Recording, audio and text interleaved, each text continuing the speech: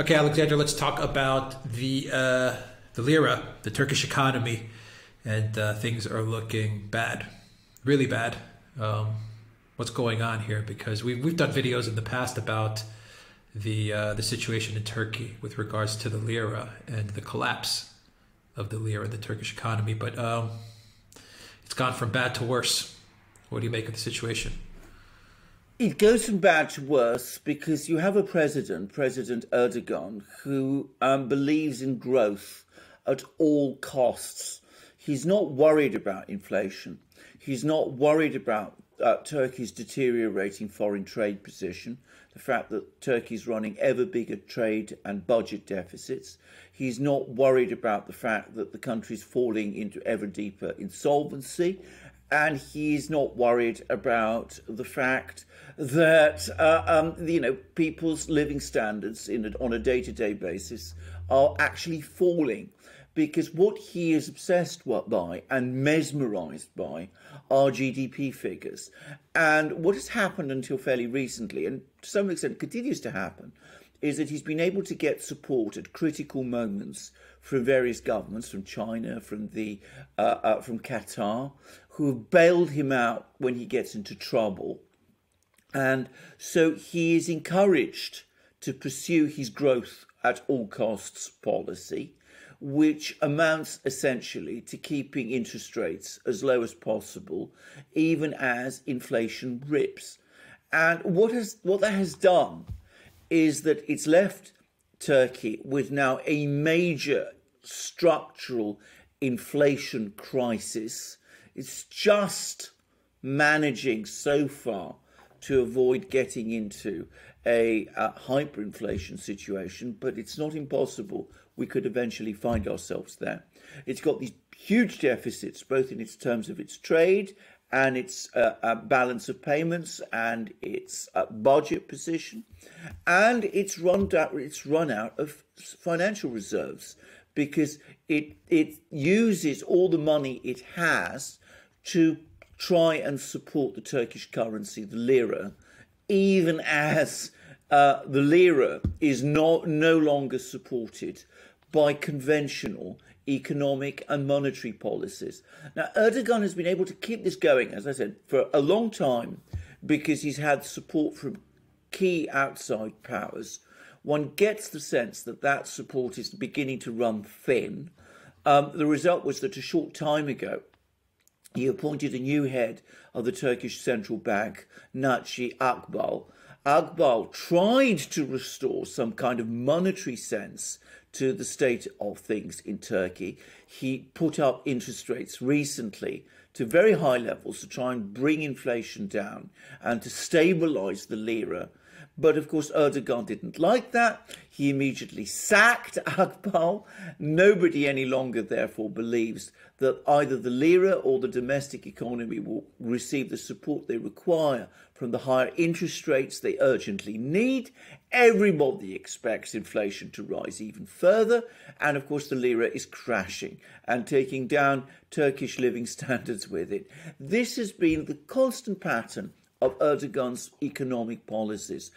If you pursue a policy of growth at all costs, you will get an unbalanced economy, which is ultimately an unsustainable one.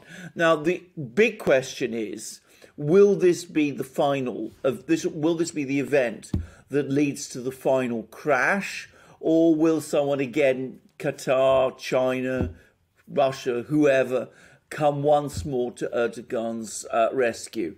I suspect Erdogan thinks they will, because it's always happened up to now. I wonder whether this time that will really happen. What do they get when they come to Turkey's rescue? Qatar and China and Russia. Well, that's and these countries. What do they get in exchange for it?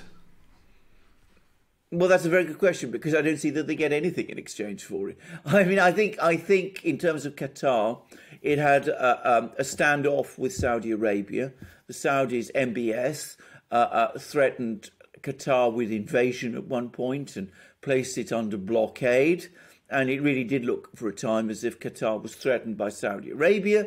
And so it turned to Turkey, and Turkey sent troops to Qatar.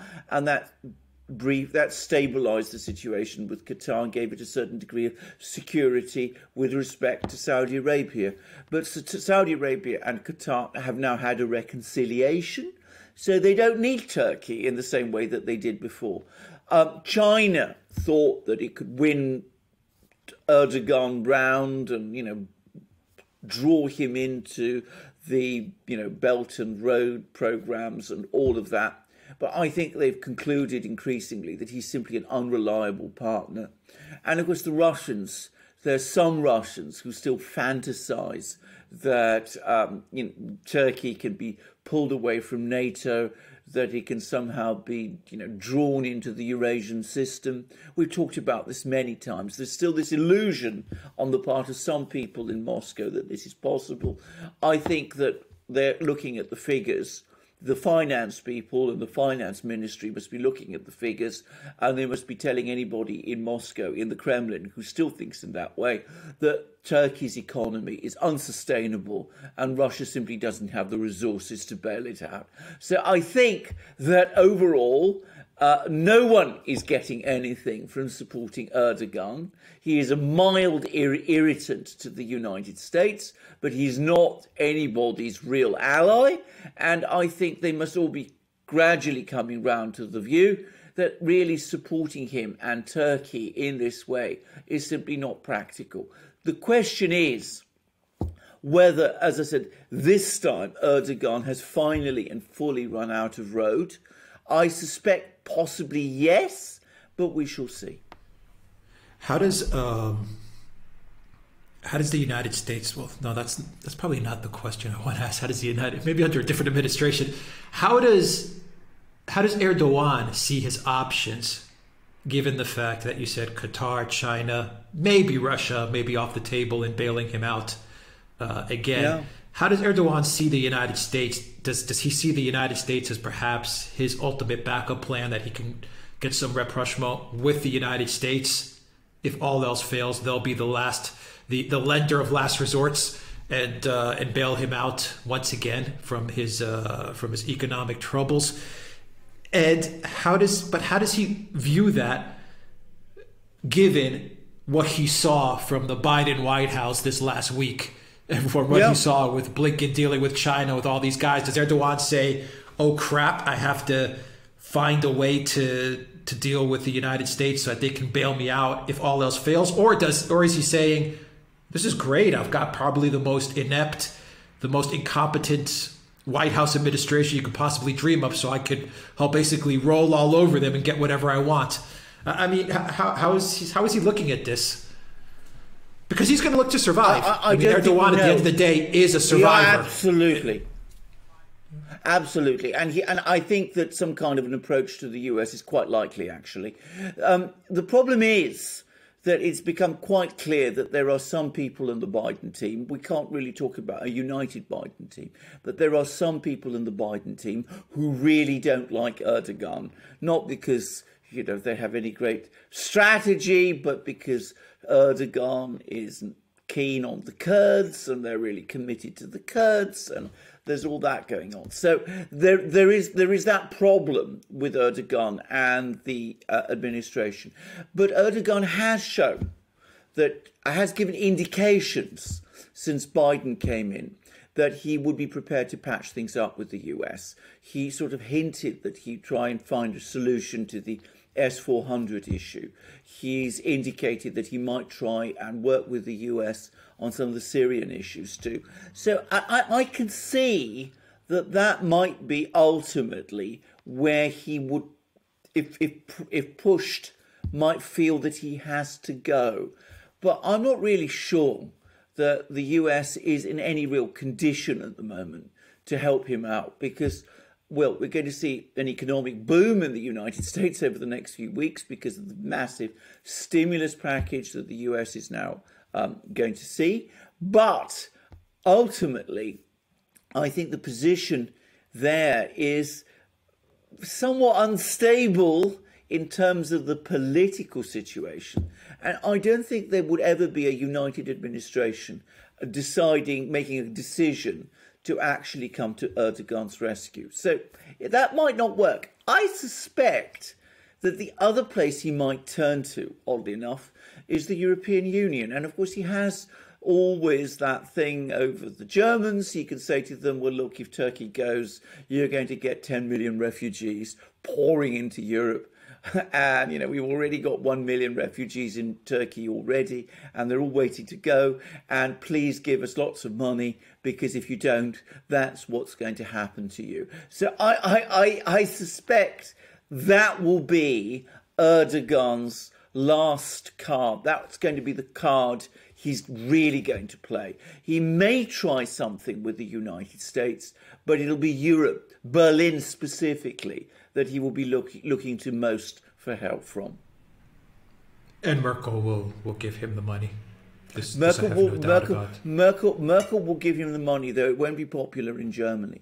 I mean, there'll be a lot of people in Germany who will be unhappy. But I think after the events of 2015, no German leader, whoever he or she is, Merkel or anyone else, will want to go through that again. And that's probably where, as I said, Erdogan will turn to.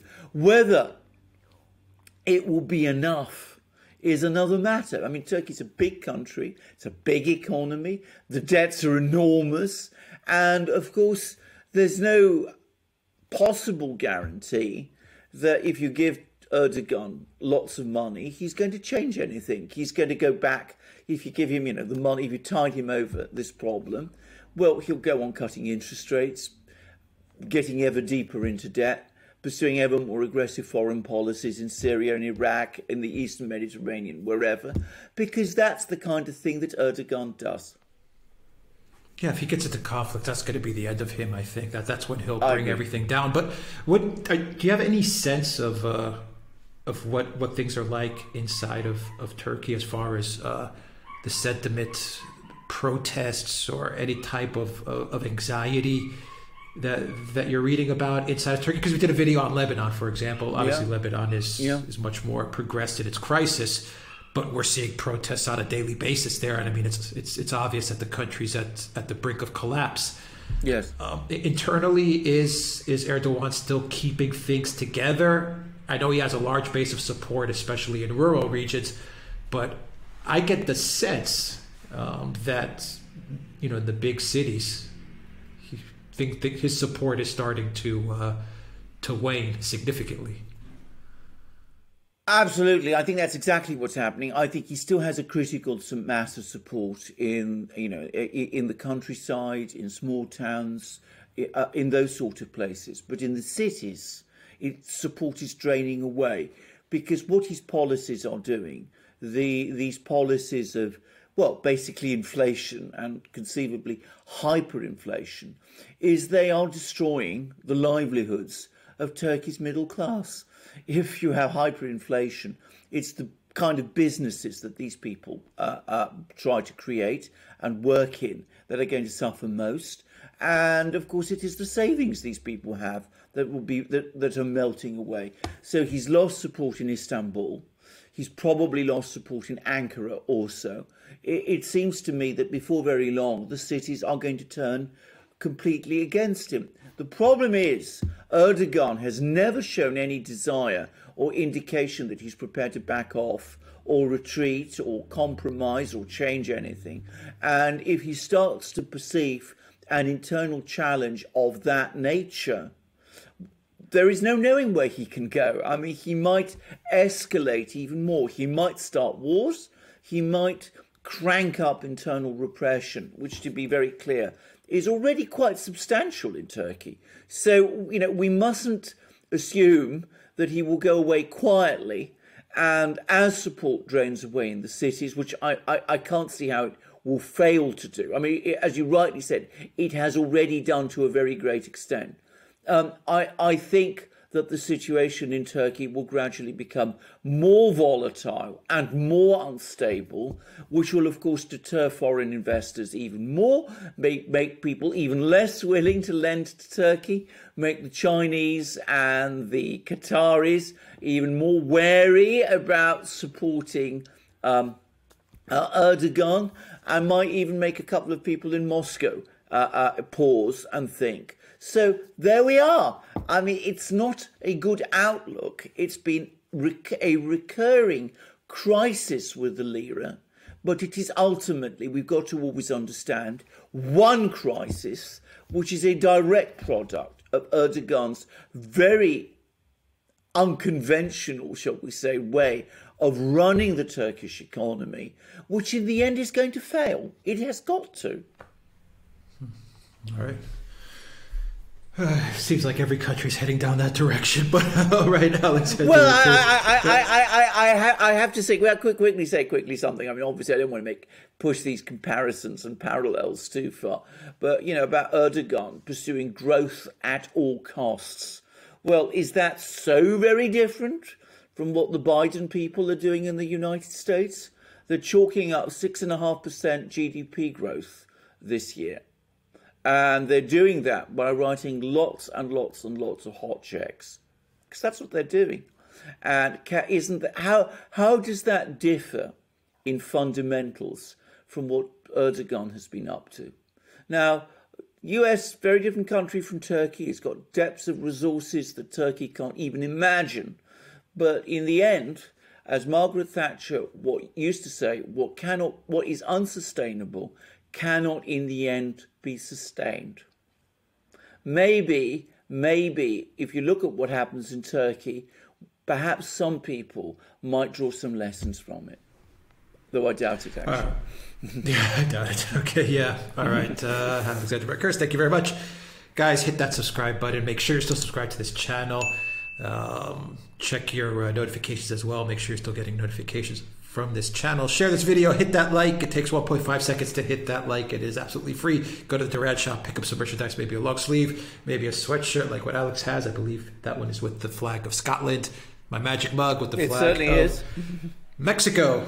Magic mugs increase And your Britain. geopolitical IQ by thousands and thousands of points. Absolutely. Absolutely. Look us up on our other platforms, BitChute, Library, Rumble, especially Odyssey. Check us out on our Discord server, and we look forward to you joining us on our next broadcast, and have a wonderful day. Until then. Yeah. And go to Alexander's channel, guys. Subscribe. Go to my channel. Subscribe. And go to the Call-In Show channel. We'll get some more call-in videos up this week as well from the Call-In Show. So make sure you subscribe to that channel as well. All the links are in the description box down below. Take care.